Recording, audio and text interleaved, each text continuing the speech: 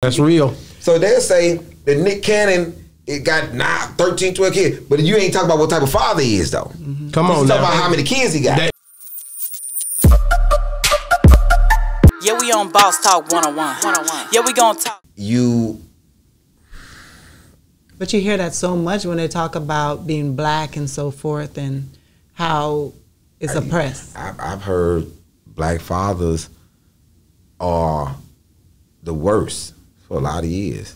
That comes from years when they was on cocaine and heroin. Yeah. It has nothing to do with the generations past that.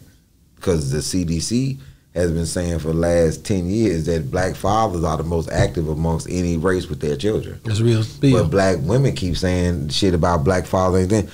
But most of the I don't know and crazy is I don't know these black fathers. That's real. I know more. I don't think it's a woman that know more men than I actually know. It's impossible for you to know more men than I know. I don't know this man who you talking about. Yeah. And you I gotta say the same one. thing. You gotta say the same one thing. nigga. Some good dads out there. You went past 10 motherfuckers that's good dads to talk about this one goddamn dad. That's right. That's real. So they'll say that Nick Cannon it got 13, 12 kids, but you ain't talking about what type of father he is, though. Come on, you now. talking about how many kids he got. They go to but they go right to the part of just the amount of kids. Just counting the kids. That's it. You know what I'm saying? Right. That's so real. Just counting the kids, but not talking about what type of father he is. But let's go back to it. Count Joe Jackson kids. Yeah. Talk about what type of father he was. Tell me the ones that was in trouble. That's real. That's real spill. Tell me King Richard. Tell me the ones that was in trouble. Shit, James Evans had a goddamn bunch of kids. Tell me who was in trouble. That's real. It's the thing. It's like what's associated with, just like with this. You've always heard this. Hollywood TV make black men look awful. I've always heard this. He said, and if you hear it long enough, you start to believe it, but you never think about it. I'm 50. I want to know, growing up, how old are you, brother? I'm 53. Growing up, what show did you grow up with that Hollywood made us look bad? And I'll wait. No. Not growing up. No, the internet that made you look bad because you out there acting a fool before. I'll wait. No, ain't no Hollywood. Anytime we are depicted on screen. Me growing up, I can name the shows. You be telling me that that's Tyler Perry. Now that's different. That's different. That's a new age. That's a new age. But growing up, you didn't see that. Didn't see that.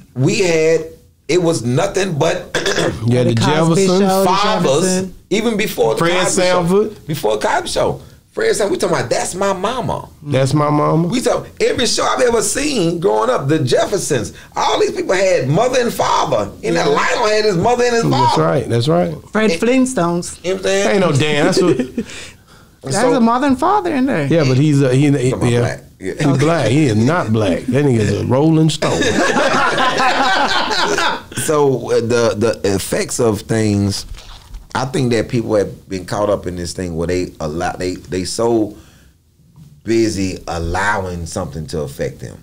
Mm-hmm. They want to have the effect story just so we can be related. Yeah, I was traumatized too. Yeah, the victim. Everybody want to grab their pearls while you grabbing yours. I was too. And it's like so. Damn, wow, we don't ride. We ain't no mental fortitude in our culture.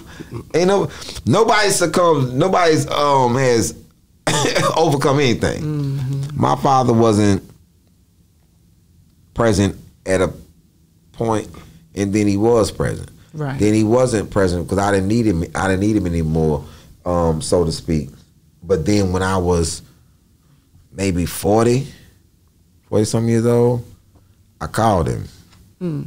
I was going through something. Wow. And I called him. I said, "Yo, man, I need some time with you, bro." My daddy got on a bus. Come on now. My daddy got on a bus from Pinesville, Louisiana, to be there for you. And came to Houston. But did it help? Yeah, because I need to talk to him. That's real. Yeah, I need to rap with him. You know what I'm saying? See, that's old school. Yeah, I need to rap with he him. need to Face rap to with face, him. no phone calls or nothing. Yeah, Face to face. It's my mama couldn't. It's nothing my mama could do. I need your advice. That's real. And he came and said all he could say. And then he was going. But me and my pops was, as adults, me and my pop was tight. That's You know real. what I'm saying? I buried my father. I washed his body. I Come on now. you know, I settled all his debt That's real. long before he passed. Me and my pops we was 100. And it always leads me to these things about when you judge somebody, but you never know what their situation was. Come on now. That's the good stuff I right was there. blaming this nigga for not knowing how to be a father, but this nigga ain't had no father. Come on now. That's why you got. This nigga father's abusive, was beating the shit out his mama. My grandmother escaped with my dad. Then he had kids later with somebody. But this nigga didn't nigga. I ain't know all that shit. He said, bro, I did the best I could, bro. He said, being 100 with you, man. I knew this, and when I look at it, the things that he actually really knew, I actually really know because that's what he gave me. He really gave me the things. My mom could only give me What she knew. what she knew. He gave me what he knew. You know what I'm saying? So the other family dynamics, my uncles, my aunts, they added in the other missing ingredients. Come on, gotta make a way, boy. To make me. And then the other things that I didn't have, I ran into people. It's a community. And you have your Village. peers, and you have a lot of people that you learn from. My grandmother and them was still present. So I feel blessed and full when it comes to my family. Like I've lived with all of my family members. That's hard. You know what I'm saying? Like me and my cousins are so close because we lived in the house together. That's where it was. You know what I'm saying? That's Me and where my it aunts was. so close. My aunts know they live. I lived Yeah. with them. Yeah. You know what I'm saying? So You know, old school. When you went in the living room, it might be a bed in there. yeah, That's old school. I'm talking about. You hear me? You go through the front door, you see the back door. I'm talking about it might be a bed. I'm talking about You go everything It's a- section right there. it's gonna be a bed because that couch is a pull out bed. That's right. But old houses. those three pillows that came off that couch, that's somebody's pallet. Come on, man. That's a bed too. We didn't have no rooms in one section off like that. Hey, Nigga, man. you gonna get in there and lay down. Yeah, man, you take them three pillows. Yeah, we on Boss Talk 101. Yeah, we gon' talk.